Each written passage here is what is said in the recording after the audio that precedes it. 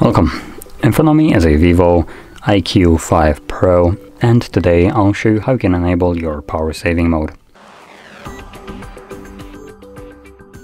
So to get started, let's pull down our toggles, which are located on the right side of the top screen. So you want to pull it from the basically like halfway from right.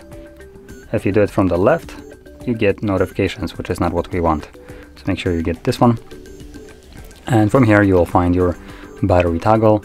For me it's right over here. Now I only have one additional toggle, which is this one. So your battery should be the second toggle under your volume, as it is for me. This is the default orientation of them. So once you find it, simply tap on it. As you can see, it gives you a message: battery saver is on, optimizing phone settings, and disable something I didn't finish reading.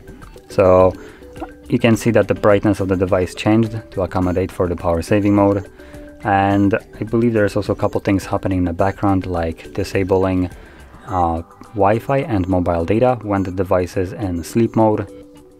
So this is kind of sleep mode. When it's idling, you're not doing anything with it.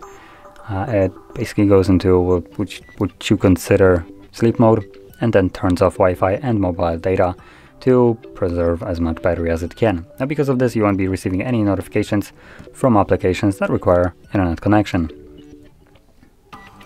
Anyway, once you would wake up your phone, it would automatically reconnect, so everything that would be missing would be synced up.